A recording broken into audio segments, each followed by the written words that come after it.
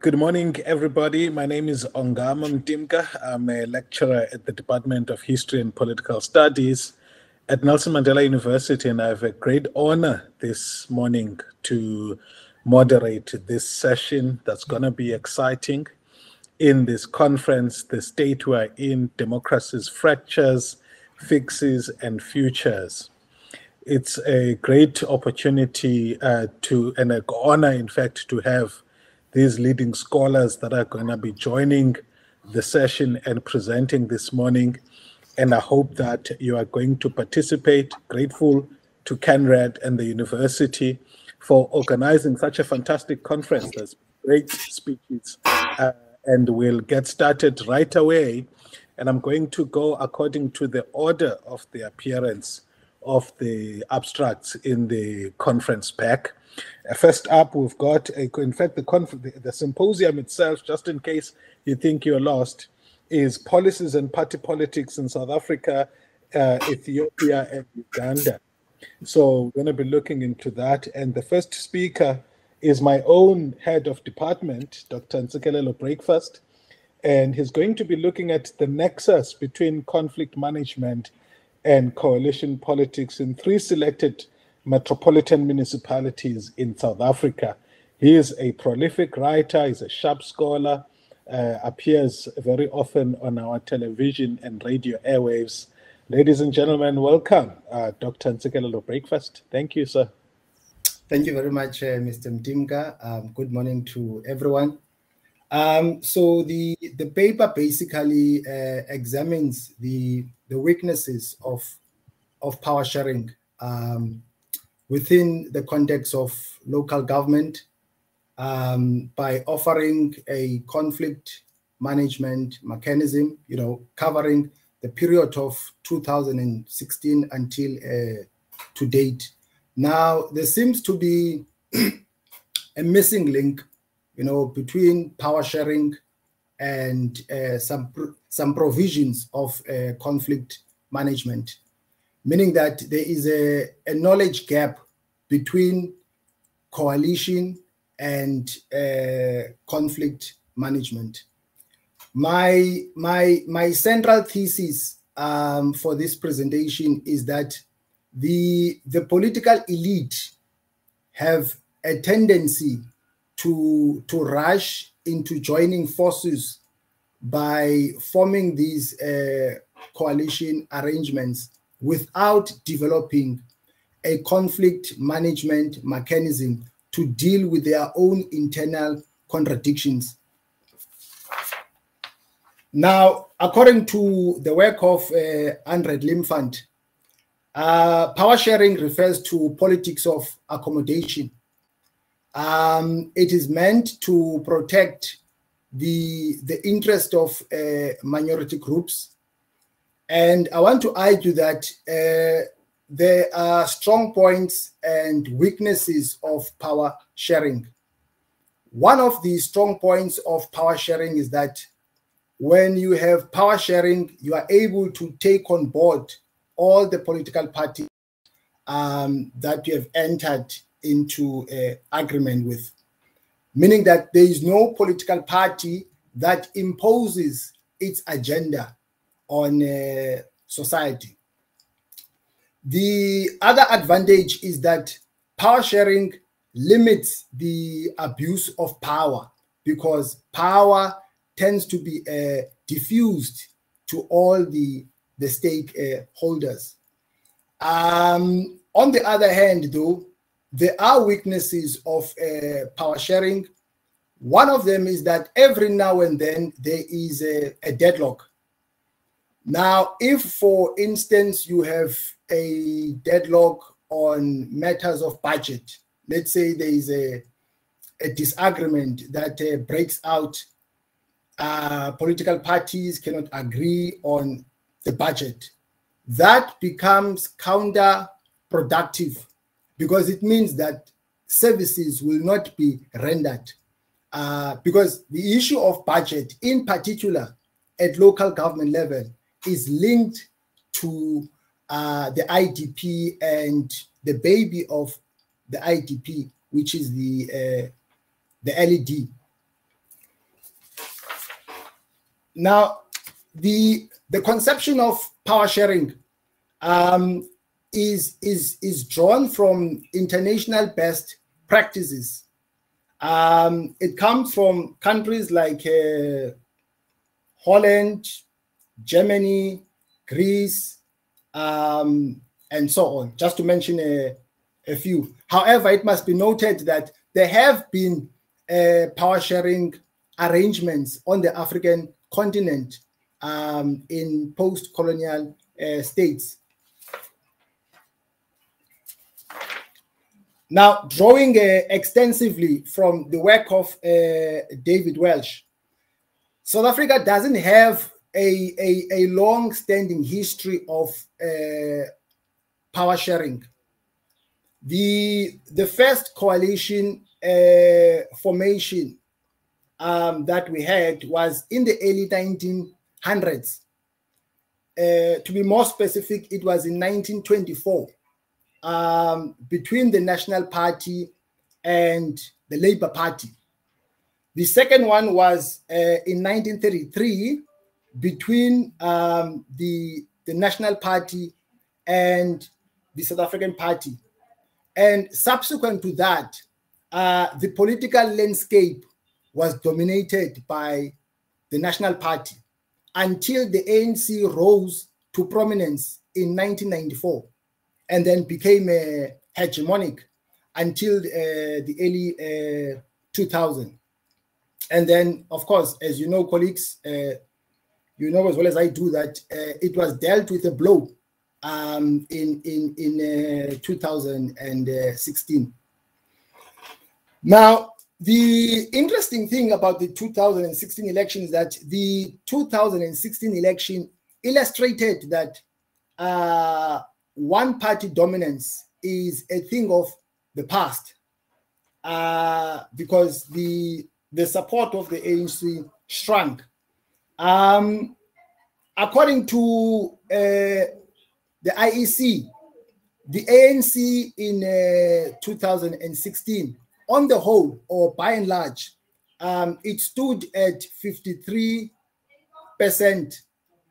compared to 66% that it received in 2011. So you can see that it has had a downward electoral trajectory, and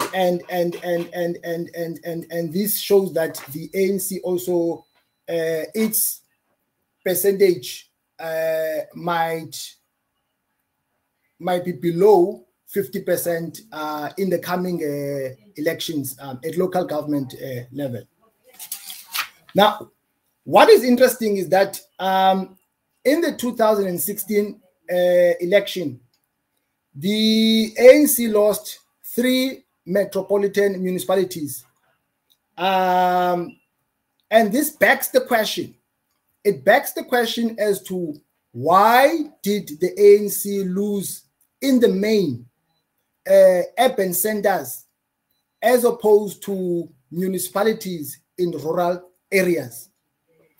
And in trying to grapple with this question, or in trying to tackle this question, I draw from the seminal work of Mahmoud Mamdani, namely Citizen and Subject. In his work, Mamdani introduces us to the concept of a bifurcated state. By bifurcation, Mamdani is talking about the divide between the rural and the urban spaces.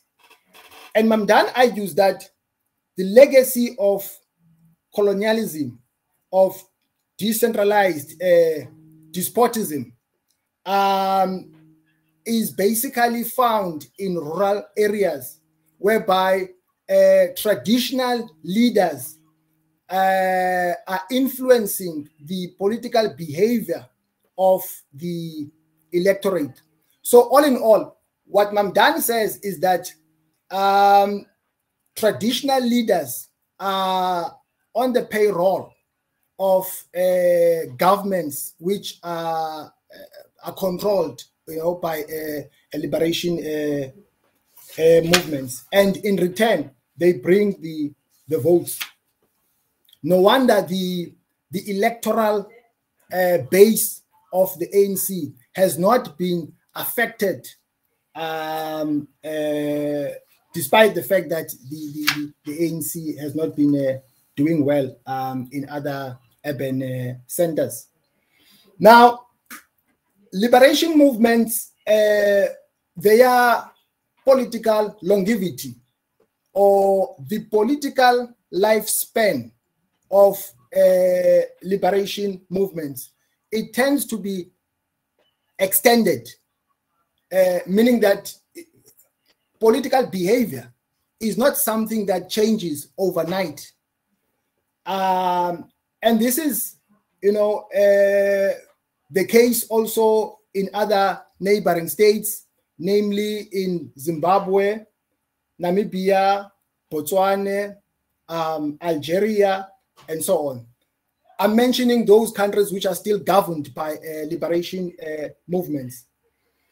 Now, it must be noted that people don't vote for liberation movements because of their good track record of service delivery. Liberation movements, according to Christopher Clempham, the greatest advantage of liberation movements is their collective memory. That's why the ANC doesn't want to let go of this description of being called a liberation movement, because they benefit out of that. Because you can't call yourself a liberation movement while you have ascended to power via electoral means, but they benefit out of that currency of calling themselves a liberation movement.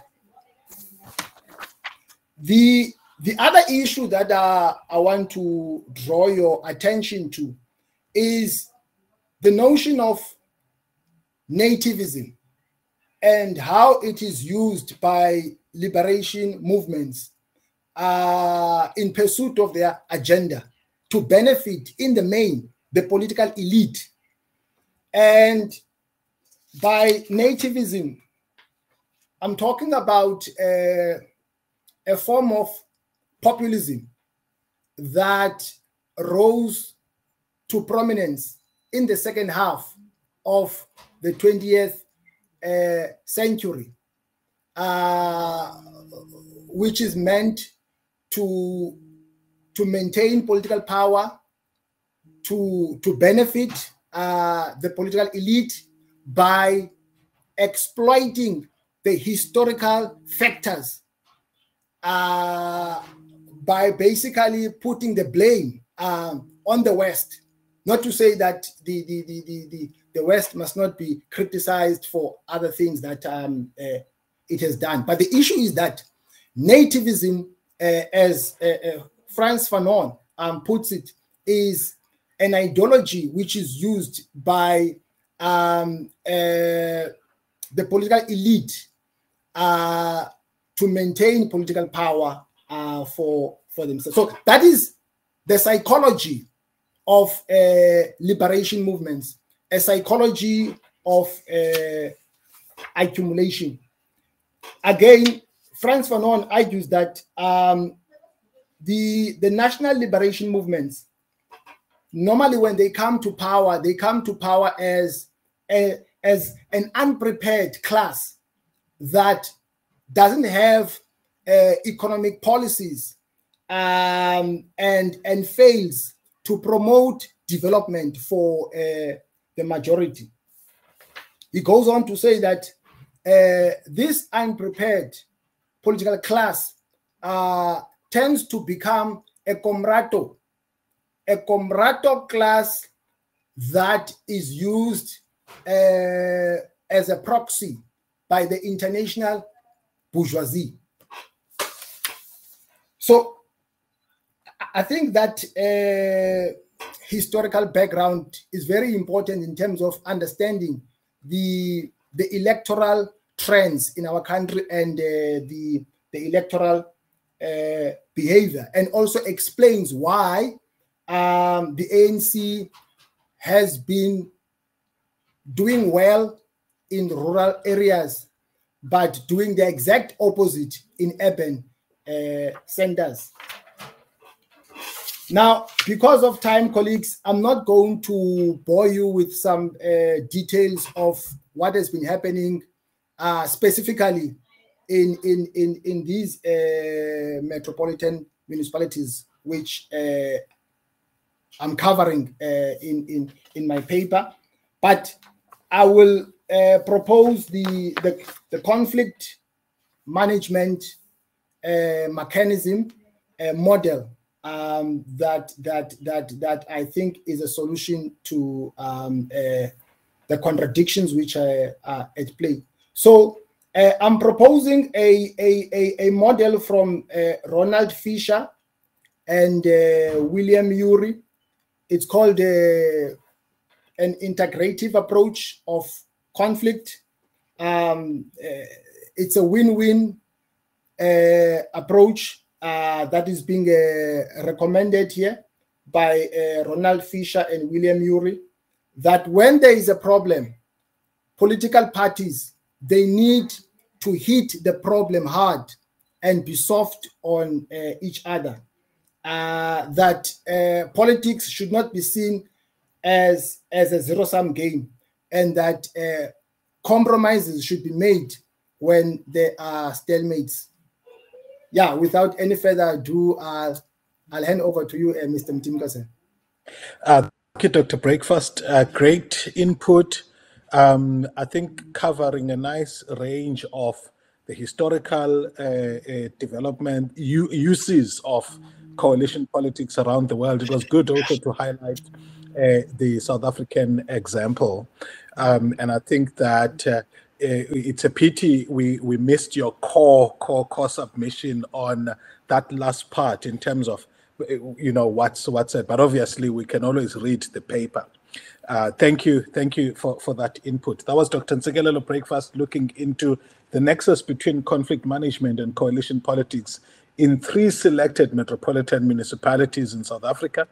And next up, we are going to have another prolific scholar, party politics in Ethiopia, coalition and fragmentation in opposition parties since 2005. A very interesting abstract that looks into some of what's happened with issues ranging from ethnic politics to other issues, I think, that were highlighted, impediments to coalition politics. Let's welcome Solomon Tefera.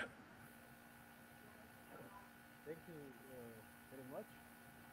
Sorry for being late because there is no internet around me. That's why. Sorry anyway. My presentation is hard to predict in Ethiopia. Solomon, your volume is low, and I hope that you and the technical team can help us. If you can maybe come closer to your mic. Okay.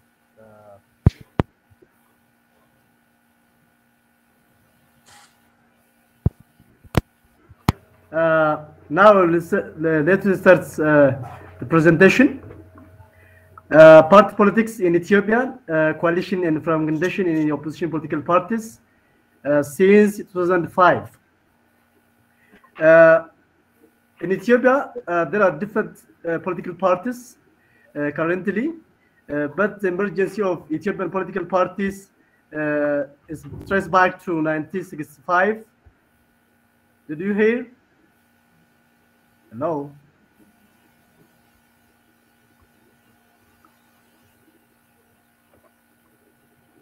We can hear you loud and clear. Thanks.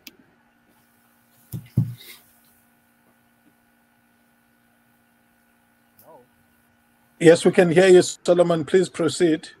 Okay. The rise of political parties in Ethiopia traced back to 1960s. At this time, there are different political parties emerged. Those political parties is rebellion political parties because at that time the legal political parties or the movement political parties not allowed. Because of this, those political parties merge in the rebellion forms. For example, those political parties, OLF, Oromo Liberation Front, this party is currently it's a females or have different millions support from Oromia regions. Another is TPLF, Tigray Liberation Front, Ethiopia National Liberation Front, and Somali Liberation Front. Those political parties is nationalist political parties, or those political parties believed there was oppression in Ethiopia. Uh, uh, Therefore, the solution for political oppression or the solution for the political problems must be all Ethiopians organize themselves on ethnic lines, and those political parties were strongly supported by Sudan, Somalia, Yemen, and other Arab states. Therefore, those political parties sometimes is what we call is sub-parties political parties. Again,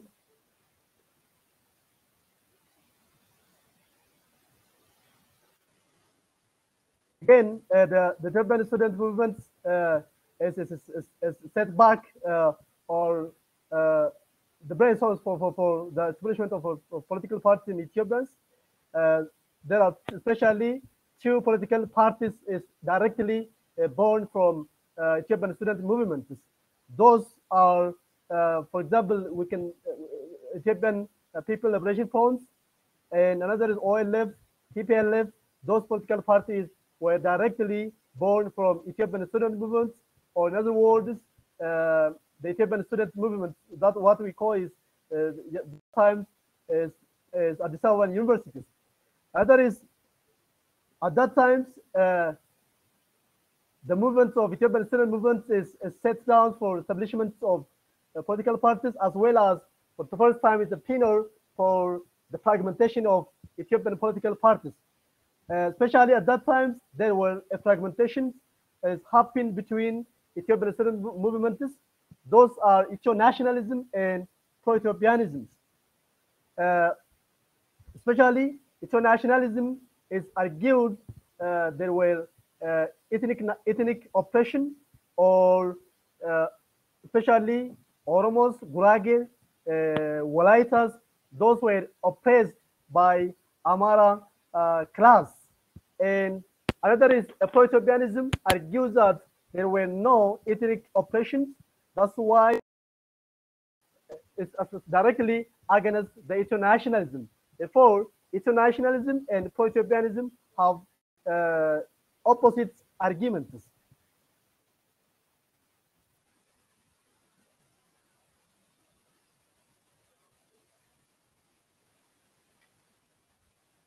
Another is Ethio-nationalism, especially the Ethio-nationalism represented by, as you know, Tigray Liberation Fronts, Eritrea Liberation Fronts, OLF. The pro-Ethiopianism were supported by Ethiopian People Liberation Fronts, MESON, or all Ethiopian socialist movements, especially the Ethiopian People Liberation Front is strongly supported from the Tigray regions and Amara regions. Another is the MESON, the member of MESON were most of the is Oromo. Another is some that what we call is the friendly groups. Another is the fragmentation that started in 1965 is continued until 1991, especially in the post 1991 phase, to reduce the divisions among Ethiopian political parties. Different mechanisms attempted, especially by forming coalitions. As you know, in South Africa, the party coalition will contribute for the end of the apartheid systems, as well as in the most of African states, the coalition among political parties is help as a bridge for the national dialogue or negotiations. But in Ethiopian context, still it's impossible to reduce the division or the fragmentation among political parties. Anyway, in post 1991, at the different times, party fragmentation, party coalitions attempts. For example, we can take CUD or Coalition for Democracy. We were formed party coalition for 1995 Ethiopian elections, but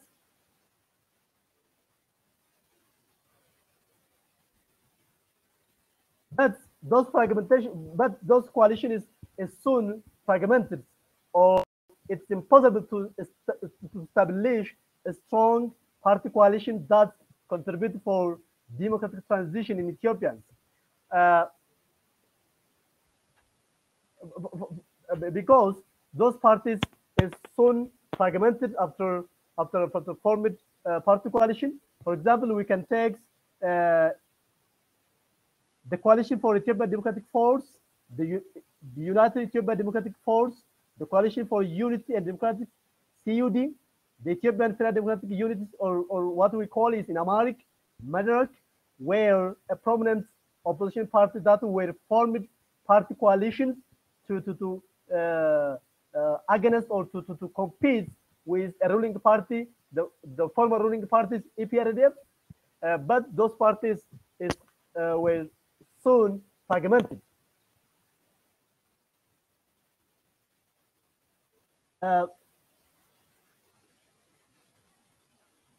Therefore, as above mentioned, all parties fragmented.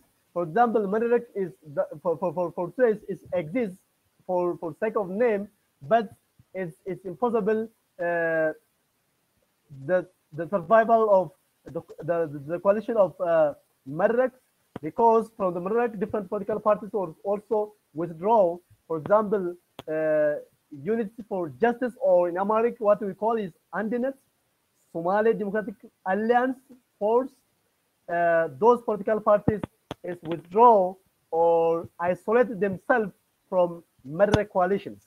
Therefore, it's impossible to think or it's impossible to say the existence of party coalitions exists in Ethiopia. All those coalitions is fragmented in soon. Now, this paper is analyzed why those political parties fragmented, or why it's impossible to establish sustainable or a strong party coalition in Ethiopian contexts. At different times, different Ethiopian scholars attempt to address or to examine why the Ethiopian political parties fragmented, or why Ethiopian political parties agreed on the common issues, because Ethiopians have only one common goal. Those common goal is to establish sustainable or strong Ethiopians that democratic states. Anyway, this paper is addressed over all focus of the states, examine the challenge of political parties, coalition, driving factors, and the cause of fragmentation by focusing on purpose select for this studies attempt to address by focusing on three political parties. One is CUD, or Coalition for Democracy in Ethiopia, United Ethiopian Democratic Parties, or in Mederek.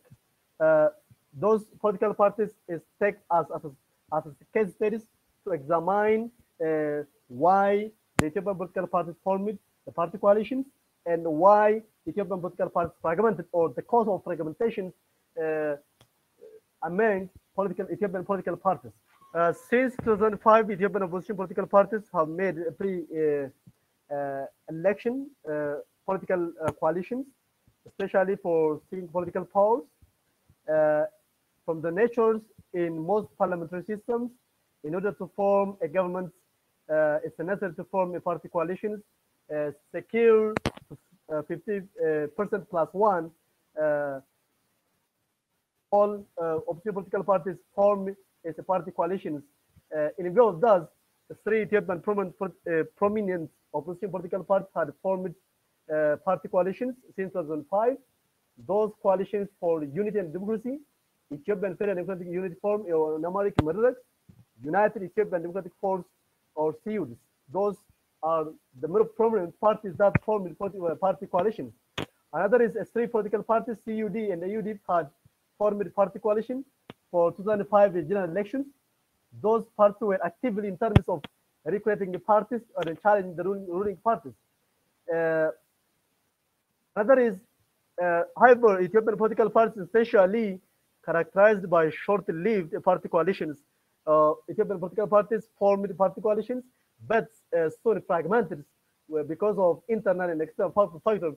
For instance, CED and the ED, the coalition were a part that formed party coalitions after 2005 for Ethiopian general elections. Another is after 2005 general elections, Ethiopian National Democratic Unity was formed in 2009 by the composition of 8 political parties. That has been re-established forum in 2010 by 4 political parties. Those are Oromo Federalist Democratic Movement, Somali Democratic Alliance Force, the United of Tigray for Democracy and the Sovereign Parties. Those parties formed in 2009 to run for elections. For instance, the United for Democracy and Justice, Somali Democratic Alliance Force withdrew from the coalition due to fragmentations among Ethiopian opposition political parties, the establishment of strong opposition political parties coalition that could contribute transforming the state into democratization remains an ideal scenario. However, no major attempts have been made to examine a party coalition and fragmentation in the post-2005 in political history of Ethiopia. In this regard, the party coalition and fragmentation in Ethiopian opposition parties is a need empirical instead to examine a driving factor for forming a coalition and a fragmentation among selected political parties. With regard to this, the most existing literatures were emphasized on the status of opposition political parties before 2005. Along this, the area of emphasis assessing to overall states of opposition party in Ethiopia, the reason does hinder either to win a sufficient seat, why or those opposition political parties replaced in the Ethiopian parties. The most of the researchers focus on these areas, but overlooked the reason why the Ethiopian political parties fragmented. Thank you. Thank you, sir. So let's hope that in the Q&A, you'll have an opportunity to wrap up that remaining part in the presentation. But thank you for painting a good picture, a picture of the coalition environment in Ethiopia, which is useful for understanding and advancing knowledge within the politics discipline. That was Solomon Tefera from Ambo University in Ethiopia. We are moving right along. The next speaker is Ivan Mungulusi from St. Louis University in the US, and is talking about citizenship, monarchism from below, constructing citizenship in Uganda. Thank you. You may proceed, Ivan. Good morning, everyone. In this paper, I examine work on identity construction and its relationship to citizens. This is both generally and specifically in relation to Uganda. I discuss interviews I conducted with the Ugandan opposition on which this work is premised and present the findings. There are mainly 2 questions that I try to answer.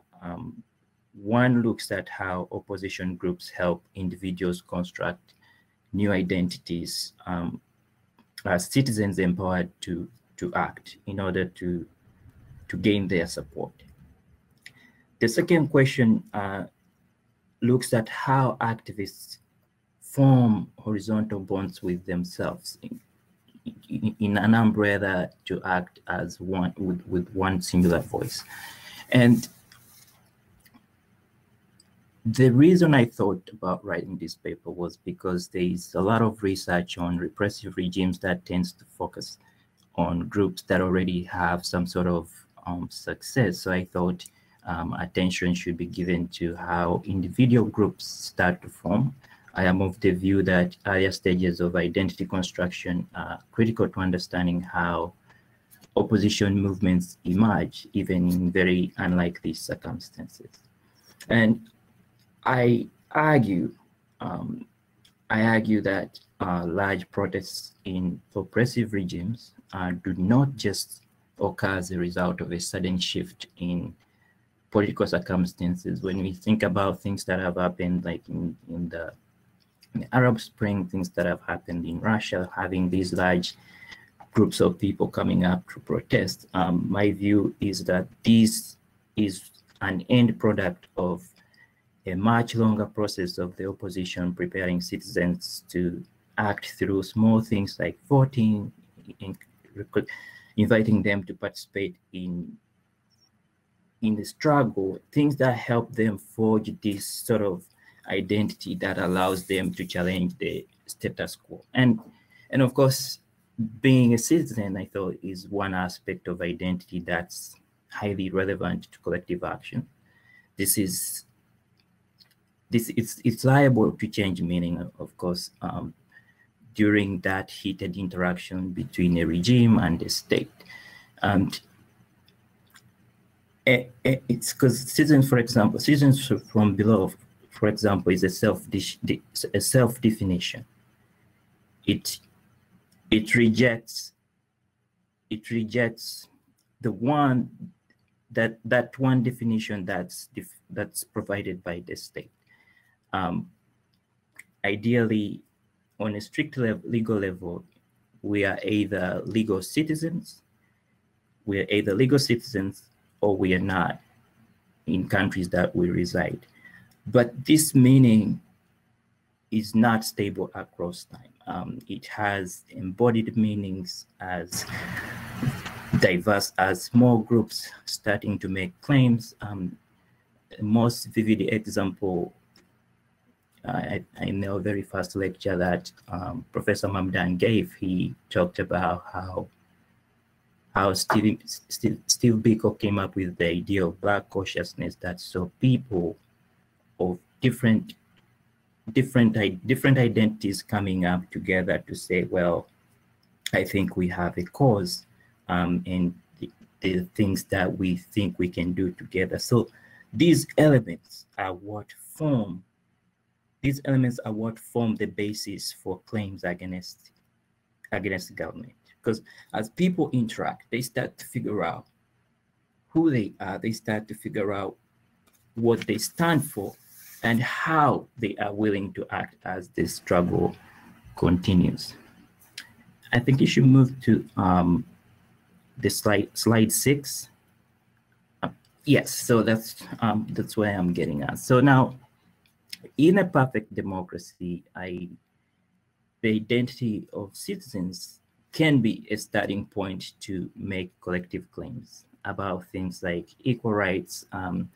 People can always demand accountability in a perfect democracy, but in a repressive regime, a place like Uganda, for example, where historical precedents and cultural expectations work against active political participation, the process becomes very difficult. This is because people are forging this sort of identity that the regime would rather they did not have.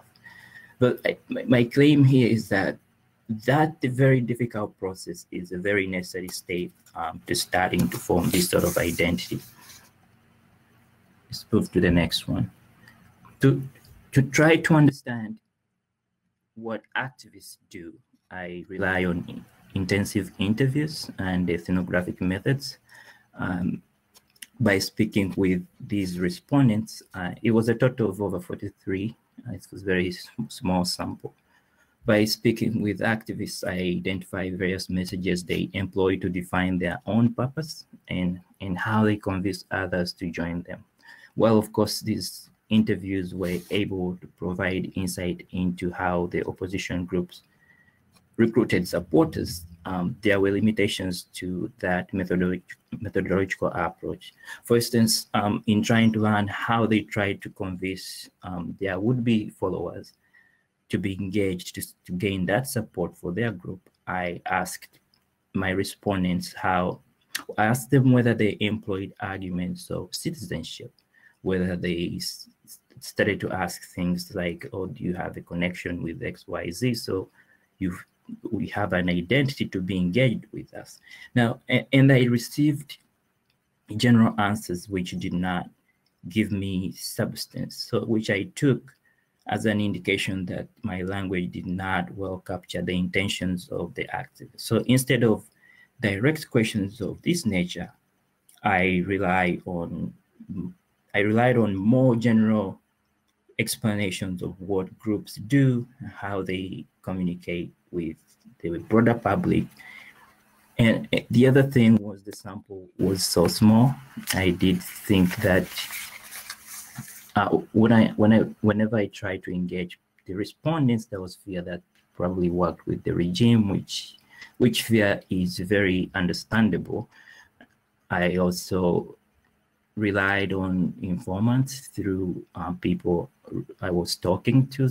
They always talked to somebody to identify whoever would be able to give me information. Now, of course, to account for this possible bias resulting from the selection, I also used my own observation on the events that have taken place across time between 2017, 2018, 2019, and 2020. And suddenly, it helped me give me a broader picture of what I was looking for. Can we move to the next slide? And I found that the opposition in Uganda think that being involved in collective action is not Uganda's strong suit. Activists have identified things like apathy. People ideally feel like there's no reason to be involved in the electoral process. They identified obedience, fear, and there's also the idea that people do not want to be part of civil society organizations. Now, and of course, most activists agree that the political circumstances they inhabit there encourage this sort of situation, and therefore they think that work is needed to convince ordinary Ugandans to be politically engaged. And one major locus, one thing they all agreed about was participation in elections. They saw elections as a time when people are highly likely to change their political behaviors and interests. So these are sort of these are the interviews I quote here, kind of like give you a picture of what I was able to read. So some of them saw these elections as a chance to show Ugandans how elections are manipulated, and there are also groups that saw these elections as instruments. They saw demonstrations as instruments for influencing the regime, especially where elections were not able to provide remedies to what they are looking for. Let's move to the next one, please. Yeah, and of course, delusion with this sort of uncompetitive nature of elections meant that activists found ways to express their rejection. One direct way was calling attention to the oppressive nature of the regime. Some wore bulletproof vests, they reported that, and they also took on to use demonstrations and music events to sort of gain this support, and be actively involved, which accordingly brought so many people under that banner of ending the regime. Now, of course, as expected, these people found ways to reject these, because when you think about a repressive regime, what they want is that you are docile. You're not allowed to challenge the status quo. But these activities of of the opposition allowed these people to reject these roles the state is prescribing for them. Let's move to the next slide.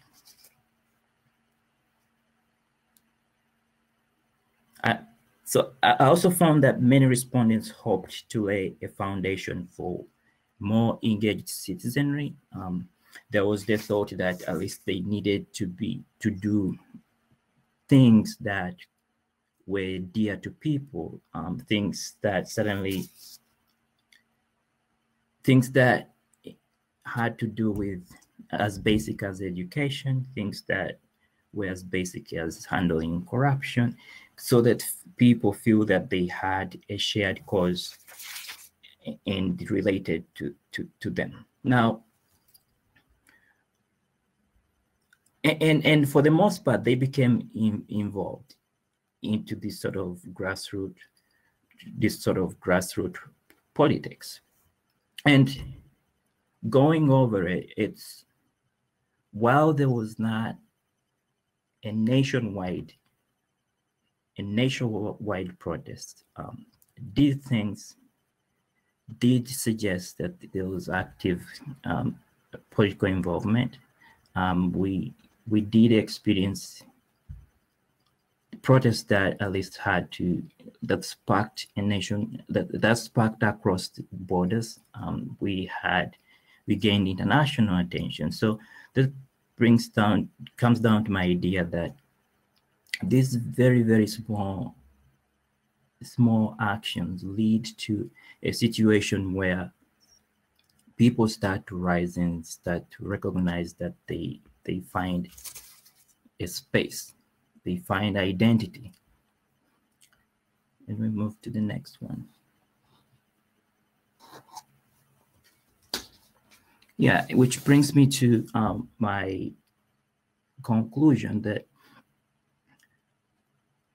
activists ideally see a variety of political activities as critical to locating identity and helping people to shift their view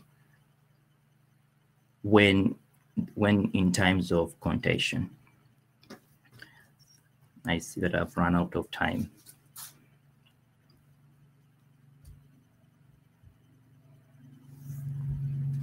You can conclude. You still have 50 minutes.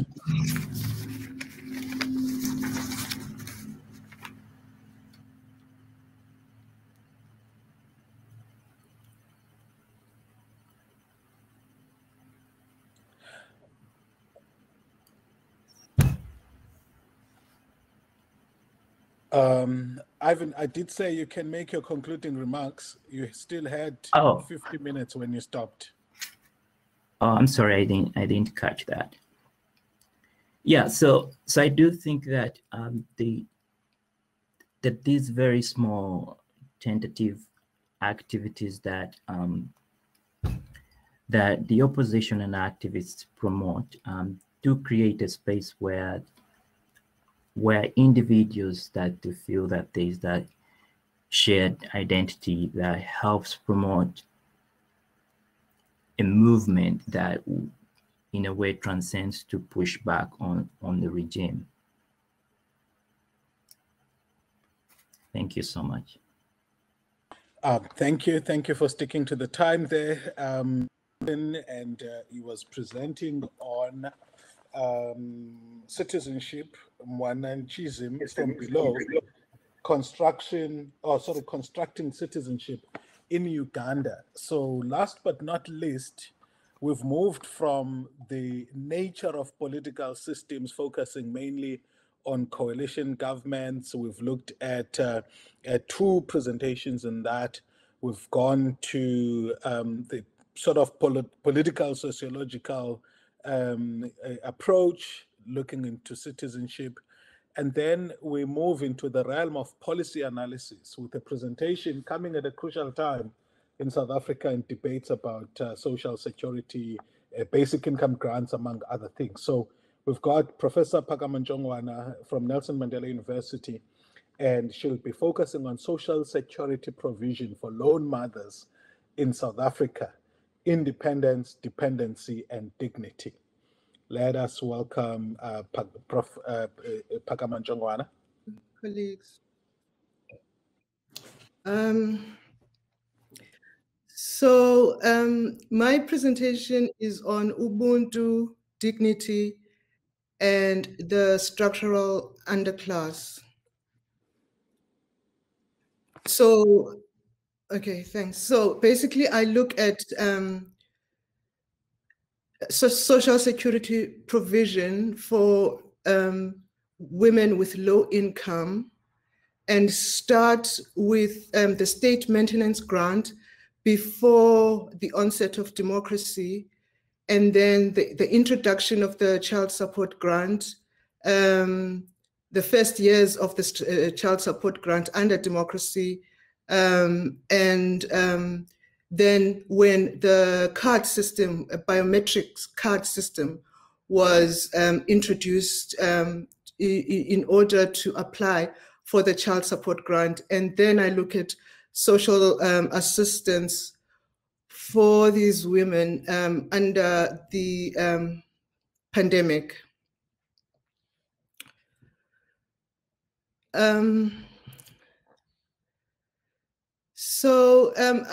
In doing so, I synthesize research evidence from a study on whether, which was my study, on whether the child support grant engenders a culture of dependency, and in so doing, erodes dignity. Of course, bearing in mind that it's a stipulation in the Constitution to provide social security provision for people who need it. And also in the Bill of Rights, it's stipulated that government should, as much as possible, promote and protect the dignity of citizens. So I look at whether the child support grant leads to a sense of independence or autonomy, and in actual fact does protect dignity or not. And then I explore the role of the child, of the social relief of distress in combination with the child support grant under the pandemic. Next slide, please. So despite the absence of direct social assistance cover for unemployed people of working age, still in media and in parliament, there are concerns that the child support grant is in fact a disincentive to unemployed mothers to work. Part of the study, therefore, part of the aim of the study is to obtain evidence about whether such disincentive in fact exists. So I explore views of South African citizens on paid work, the social grant system, and the relationship between grants and paid work. I look at the relationship between poverty and dignity, childcare and work. And my chosen theoretical framework resonates with the stigma observed in media discourse and some view of policymakers and members of communities in which respondents live. A lot of the time, the child support grant is associated with teenage pregnancy and promiscuity. Next slide, please. So the views that just general discourse in the country resonates with the dependency culture thesis, which is based on conservative views on communities in research, in receipt of benefits in countries like the UK and the US, so basically in the West.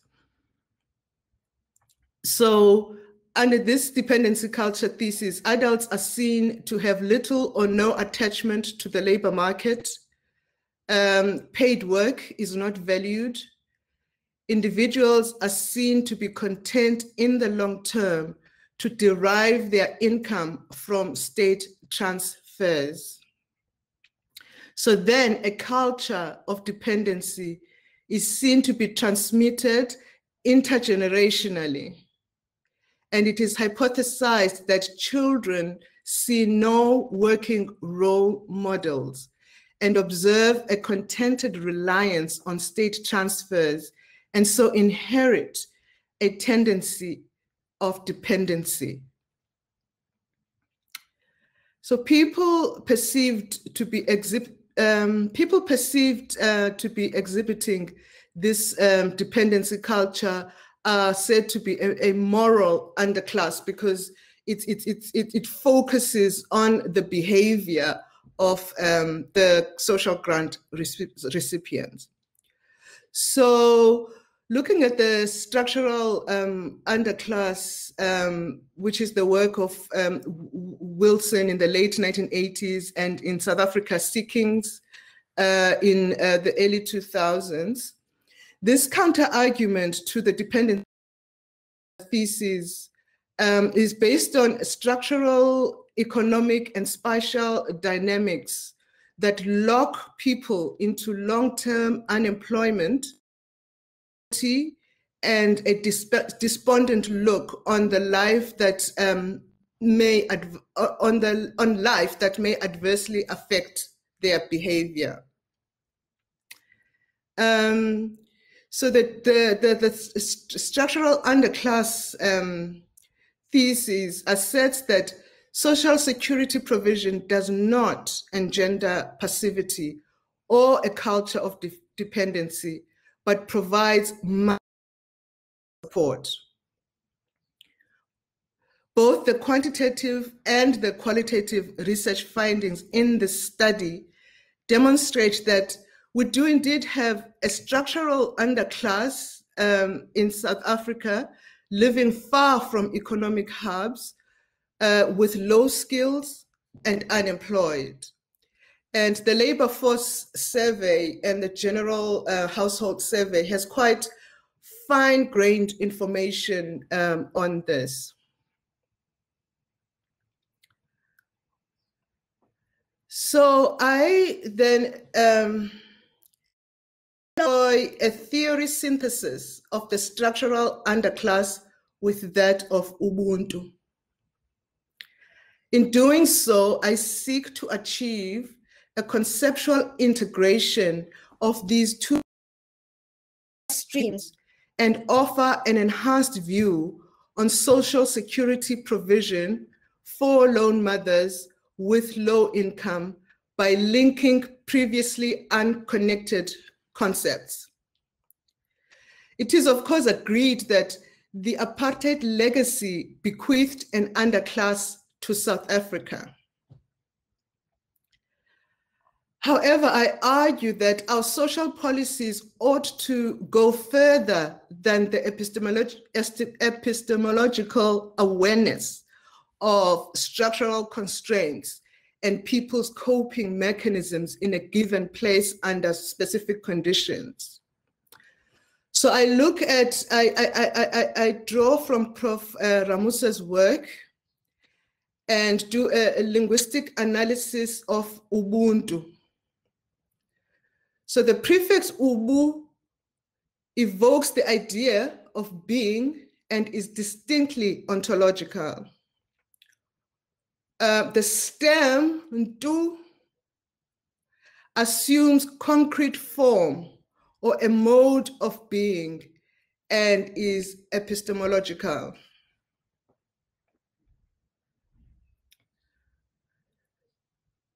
So respondents were asked whether social security provision is a form of Ubuntu, and most respondents said it is.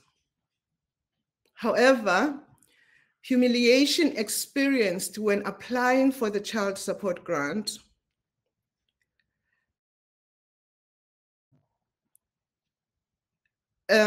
respondents related experiences where officials would stigmatize them for having different fathers for their children, for example. Or they would say things like, nizo applyela le grant yomqolo, meaning that in order to be eligible for the grant, one has to open their legs, basically.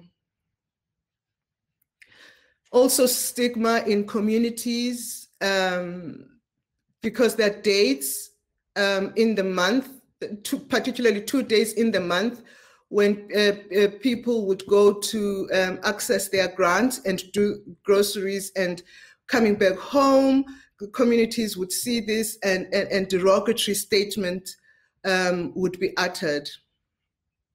And of course, that speaks to the fact that the child support grant is means tested and not universal as such to deal with that aspect of stigma. And also it costs much more for government to apply a means test to child support grant receipt, that rather than make it universal. And some women also said the parsimonious nature of the grant just undermines the gesture of Ubuntu. So I basically argue that evidence-informed policies are not adequate, as they're just based on hard facts and knowledge that who is eligible for the grant, who is not eligible for the grant, and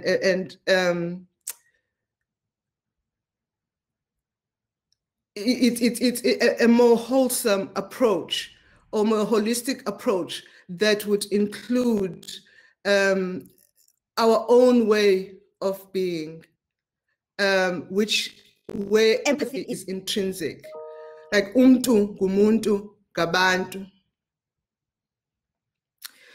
This question was also asked in elite interviews with 2 policymakers, whether in drawing up policies, Ubuntu was at all a consideration. And the response was in the negative. So if our way of being and Ubuntu in this sense would be integrated into policymaking, going further than structural constraints, hard facts, I argue that there would be more acceptance that the child support grant and a culture of dependency, and that people in receipt of the child support grant have attachment to the labor market. They have dreams of their own for their own families, that the 440 a month can never be enough to raise a child, or be something to recklessly aspire to, or people just be content receiving that grant. So I use a mixed methods approach in the research, both qualitative and quantitative, focus groups, semi-structured focus groups in rural and peri-urban townships. And I also have in-depth interviews with recipients of the child support grant, and 2 elite in-depth interviews with policymakers. So I'll just, I won't read all these questions, but these are questions on the interview schedule for the focus groups and the in-depth interviews, individual. So I look at challenges faced by lone mothers when in low paid work or when unemployed. Some mothers spoke of having to be involved in transactional sex in order to feed their children, and how this put their security at risk. I look at whether there was job loss experience during the pandemic, and how were if so, how were day-to-day basic needs met?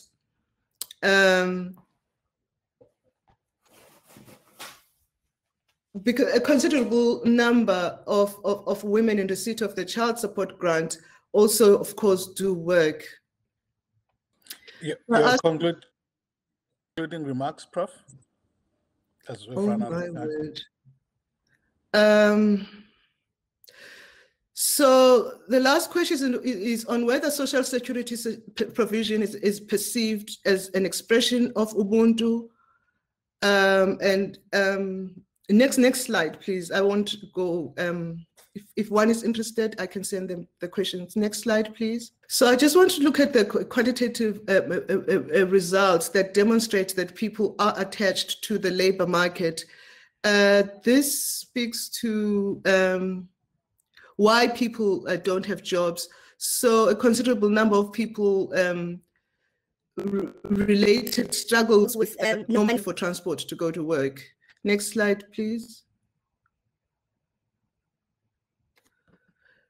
Okay, the previous slide was on job-seeking strategies, and a lot of people before the pandemic went door to door, knocking, looking for work, and taking whatever work they could do. Again, demonstrating an attachment to the labor market, and also reasons for moving in the last 5 years before the pandemic. With over 60% of people having moved to find work. Next slide, please. Oh, this is the micro-simulation component of the quantitative research, and where I explore the impact on two possible social security options: the basic income grant and a reintroduction of the state maintenance grant, which was racially stratified during apartheid, but was not at all stigmatized. And this was seen to reduce household poverty with children by 20%. I haven't done the basic income grant simulation yet. Next slide, please. Prof, I think that let's, if you can say one major statement that summarizes your findings, and then let's hope you have an opportunity during the Q&A to actually address one or two more things that you may have wanted. Thanks. Yes, thank you. So basically, that poverty erodes dignity. And that, with the pandemic, the fiscus can take provision of a basic income grant for unemployed adults of working age. And this is a gesture of Ubuntu and a demonstration of Ubuntu, not only on the recipients of the social grants, but also on the part of the policymakers as South Africans. Thank you. Thank you. That was Professor Phakamanjongwana wrapping up the session with a presentation that gives politics a human face, actually. So we don't have, that's it. So giving politics a human face. The thing is, with in a political economy analysis, policy is a dependent variable of the politics. So it's quite interesting that in this session, we saw an environment in which you have a political environment and its issues, and then identity construction, and then lastly, the dependent variable of what happens to the outcomes of politics, if you like. I'm going to open for a Q&A. We have a little bit of time, so We're going to keep it very nice and short.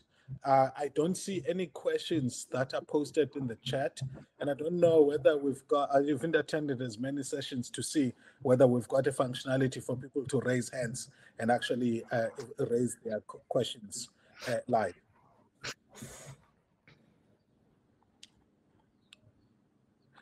Prof. Chris, do you want to help me there? Are we opening up for live as well? Live asking of questions?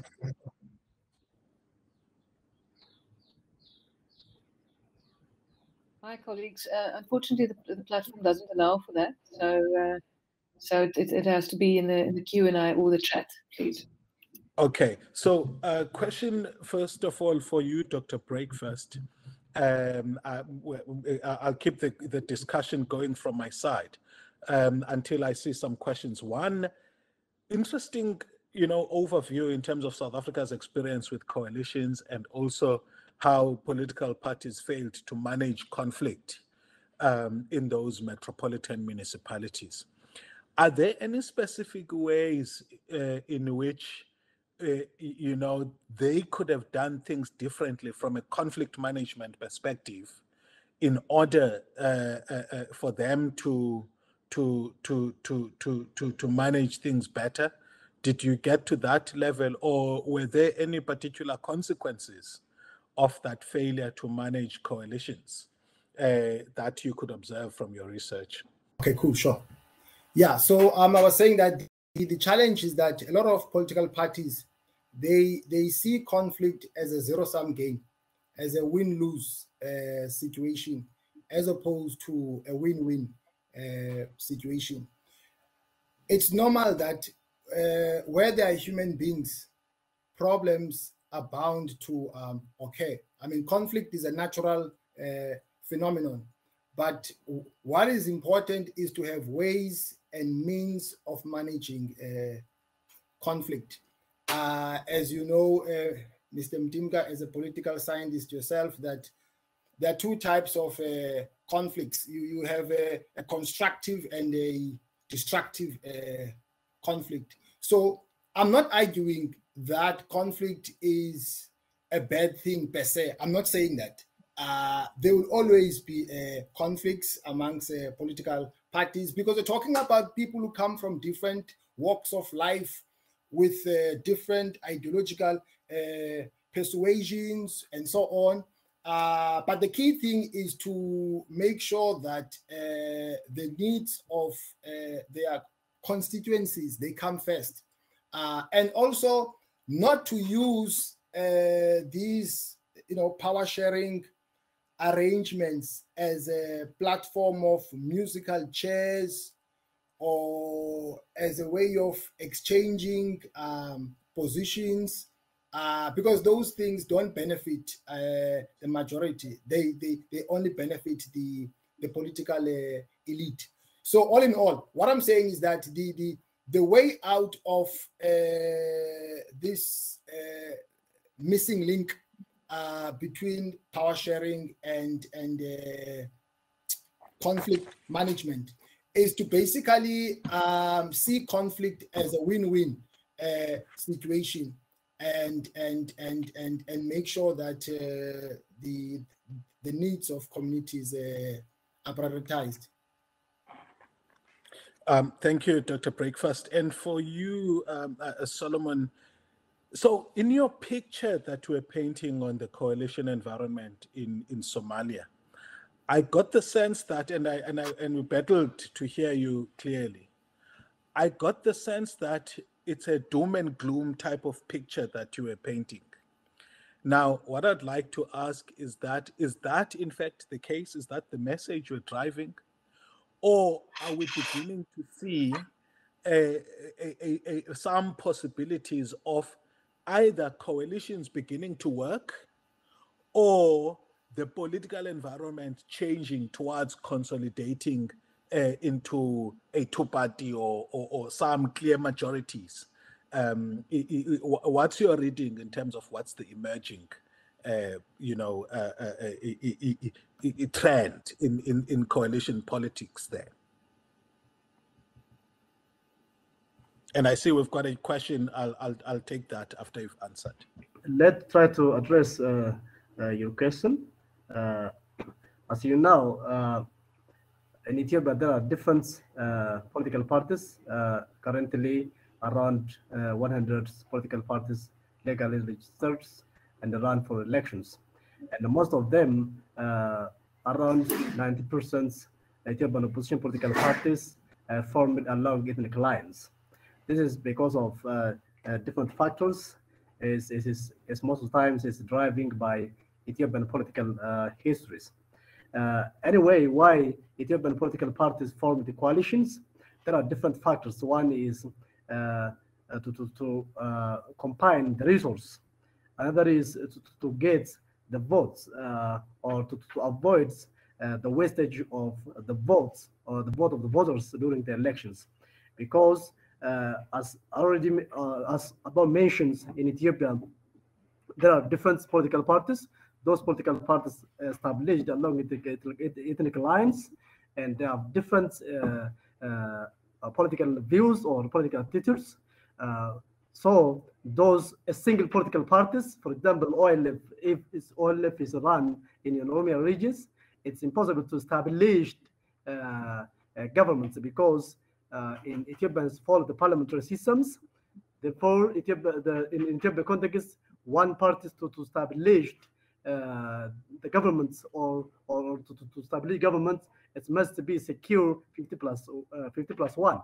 Therefore, in Ethiopian, for example, in Oromia regions, the Oromia region seats is around 178.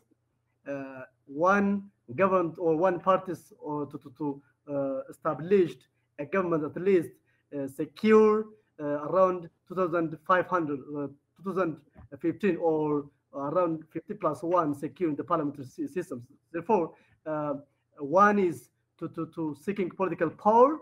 The Ethiopian opposition parties formed party coalitions. Another is to combine the resource. As you know, Ethiopia is a pure country. In order to compound or to use their resources sufficiently, the political parties formed party coalitions. Mainly, those political parties established their own party coalition for those two prominent reasons. Thank you. So it's a pluralist from a political competition perspective. So I've got a question for Prof. Njongwana on the Q&A. Does your data note strategies adopted by single, I think you used the term, a different term here, you used the term lone, mothers, to challenge or escape the stigma associated with the child support grant? So strategies to challenge or escape the stigma associated with the child support grant, and ways of asserting their independence and dignity in the face of poverty and need for state support. If you could share some of those, if reflected in your data. Yeah. Then this, yeah. Oh, yeah. Okay. Sorry, let me point out that second one from Prof. Nomalanga Mkhize. That first one was from Boitumelo Matlala. The second one for you, Prof, is Prof. Njongwana, this is an interesting study. Have you perhaps looked at how restoring a lone mother's sense of dignity impacts her children's sense of dignity? Thanks.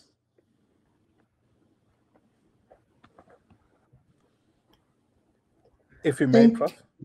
Thank you so much. With the first question in respect of stigma and independence, there are recommendations made from the findings that government ought to properly train their officials for the implementation aspect of their policies to reflect the Constitution. So if officials could disperse the child support grant in a way that does not stigmatize low income people with low income. At Khayelitsha, for example, in order to apply for the grant, women would have to queue up from 3 a.m. in the morning, and still don't get helped at the end of the day. So they do that 3 or 4 times until they get the help that they need. And because it's often dark in Cape Town at that time, their security has been put to risk. So that is evidence given for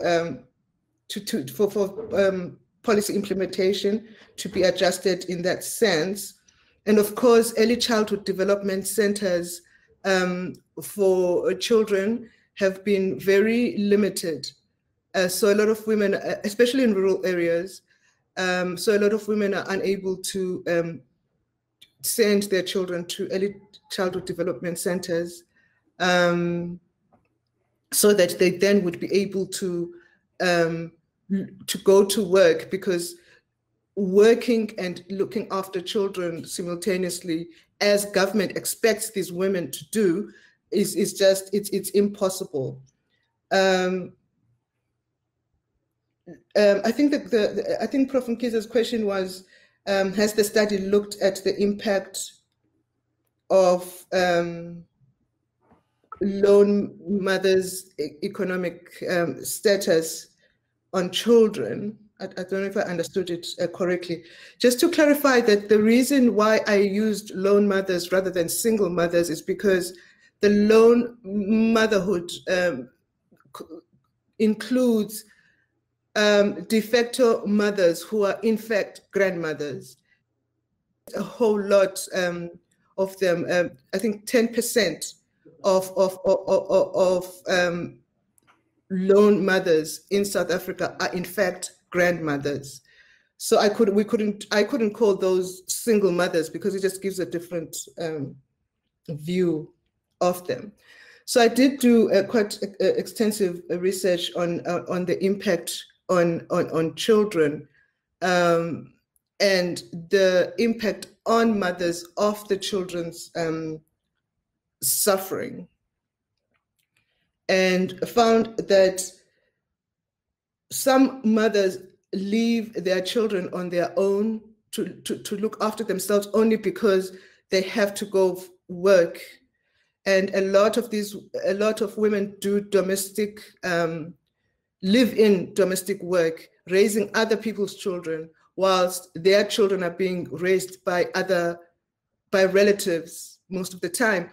And these relatives will never replace a mother, although they may raise them as well as they can. There are definitely instances of child abuse, or where there are children in that home where their mother is present, differential treatment of the children, which then in turn affects the children of the absent mothers. Also, some women said that had they been at home raising their children, they would have noticed certain things much earlier, like speech impediments, which need to be treated at a certain time, or if a child has some learning disability, which needs to be addressed from an early age, but the mother is, because the mother is only there for a short period of time, they're not really able to assess that their own children in that much detail. And of course, the depression that sets in with the mothers, that with both mothers and children, because of this often long-term unhealthy separation. There was a lot of that. Thank you. Thank you, Doc. I've got a lot more questions I've got a question for Dr. Breakfast. To Prof. Breakfast, is it not rather idealistic to view political conflict as win-win and to assume that the political elite will willingly prioritize the interests of the masses, especially where the masses are largely impoverished and underprivileged. That's from Agogo. Yeah, so, Mr. Whether you like it or not, I mean, if you look at the way things are at the moment, in particular in urban centers, you have political fragmentation and lack of majoritarianism. Even in our own backyard, it's not quite clear which party is going to win the elections at local government level. So that creates a scope for power sharing or coalition formations. So coalitions, whether you like it or not, are a future in this country. I don't think that it is possible, because maybe the question comes from this notion that politics is about one political party or one political bloc imposing its agenda on all and sundry. I don't think that is possible at the moment. I think coalition politics have created a scope for power to be diffused.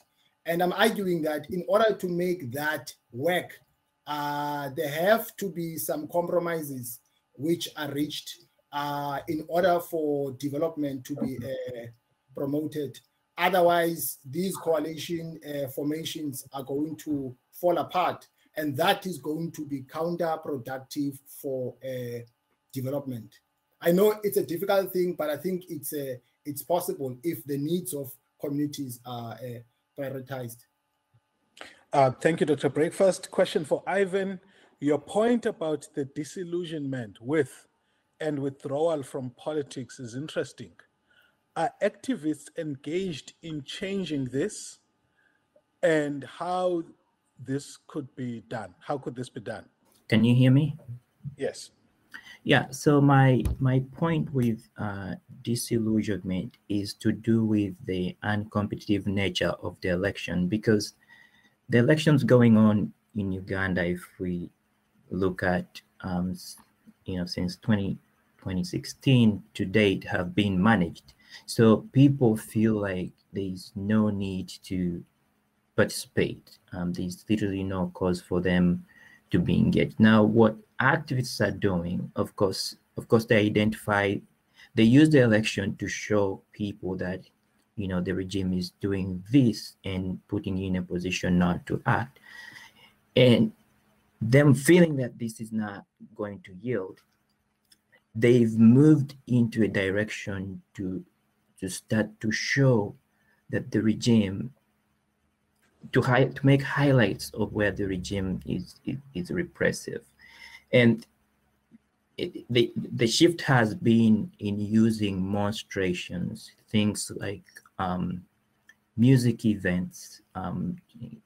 If we have to look at the last election, presidential election, they've used music events and festivals to dramatize a shift from looking at the model of electoral process into attracting people to feel engaged, that these are people who relate with us, to kind of build that sense of recognition, to form a base from where they can move forward into active involvement in politics. Our recent opposition figure has been Bobby Wine, and of course, when we look at how things look right now, it seems that the opposition has pushed, rather the regime has pushed the opposition back to a place where they were. And which comes, of course, to my point that, of course, I'm recognizing that there's been a movement to see that people become active, but suddenly have been placed back where they started from. I don't know if that answers your question. Thank you. We got a question for Prof. Njongwana. I suspect this might be the last in this round, but we'll see how we are doing with time. So it's from Dr. Babaloma Kokwana. Thanks for your presentation. I would like to hear your views on the racialized welfare state programs, including the school feeding scheme that were designed to deal with white poverty in the 1900s. I am reminded of the social policies that prioritize the citizenship of white children without making provisions for the black children at the time. In the post-apartheid period, do you think we should consider some of these intentional tactics beyond focusing on available employment based on assumptions type of social policy? Great work. Thank you. I suppose this comment also, you can include it in your response.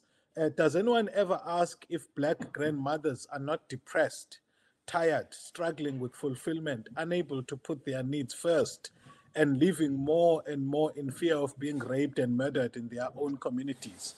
Comment from Prof. Nomalanga Mkhize. Okay, thank you, colleagues. If I'll start with Dr. Makokwana's question and comment, I definitely agree that social security provision for women with low income should definitely look at a more comprehensive way of supporting these women rather than expecting them to work and care for their children at the same time.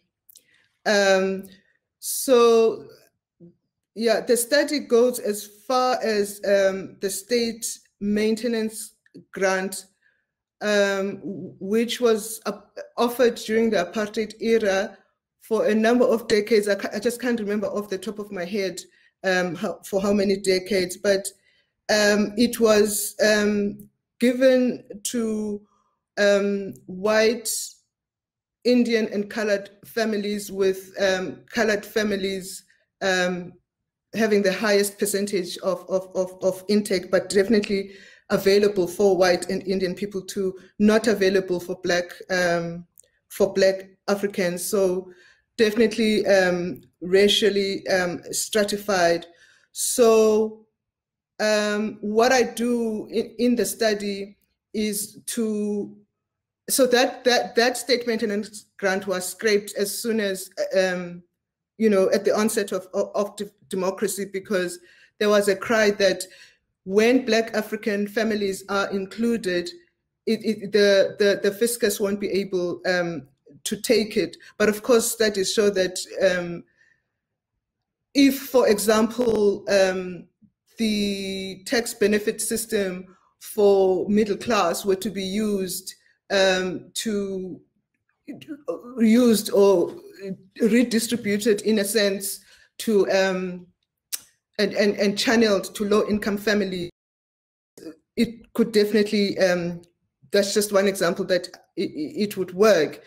So I hypothetically, in the quantitative aspect of the study, the state maintenance grant that was offered during apartheid to all women who need it. And I do this by using the income expenditure survey and the general household survey as micro data, like that with the tax benefit system. And this exercise showed that poverty in households headed by women with low income is reduced by 20% in the country. So that also sort of reduces inequality in the country. The question on grandmothers, yes, in the study, grandmothers were treated as lone mothers because they are actually, as I said, de facto mothers. And of course, questions of both physical and mental well-being or lack thereof were asked, because these de facto mothers receive the child support grant. Some of them receive the foster care grant, which is more than the child support grant. And they also have to share their old age pension. Not address, usually can find it difficult to address their own needs in old age. And a lot of them often are grieving children that they've lost, that are parents to these children. And there's a whole cohort, of course, of HIV/AIDS orphans that these grandmothers or lone mothers grieve in many ways. Thank you. Thank you. Your last comments, Prof, 30 seconds to each of the panelist members. I'll start with you, followed by Ivan, Solomon, and then Dr. Breakfast. I think my strongest take from this study is that, especially in context of the pandemic, is that when drawing up policies, we really need to consider who we are and our ways of being, just ontologically, also infuse our ways of being into the policies that we make, and not just take Western perspectives when drawing up our own policies. Thanks. Thank you. Ivan?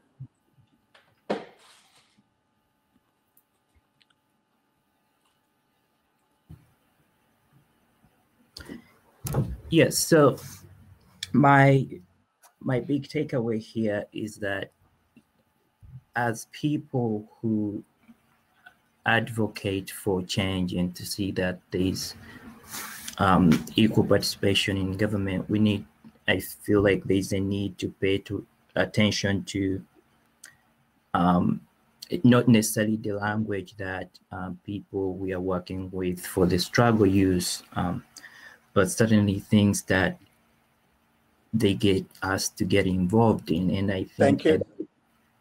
Thank you. We're running out of time. Solomon, 30 seconds, please.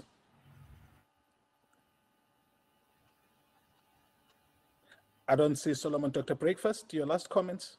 Yes, so I think one-party dominance clearly is a thing of the past. I expect that in urban centers, all political parties, they will get below 50%, and I think that will create a scope for coalition formations, but they need to be embedded within a conflict management context in order for— Thank you, Doc. Okay. Thank you. Sorry to do that to you. I don't want to be blamed by the conference organizers for running over time. We've run out of time. Thank you, colleagues. You've done exceptionally well. I think that this has enhanced our understanding. And remember, it's in line with the broad theme of the conference: the state we are in, democracies, fractures, fixes, and futures. It's been a fantastic time. I'm greatly honored to have been part of this session. Thank you, colleagues. Let's continue attending the great presentations in the conference.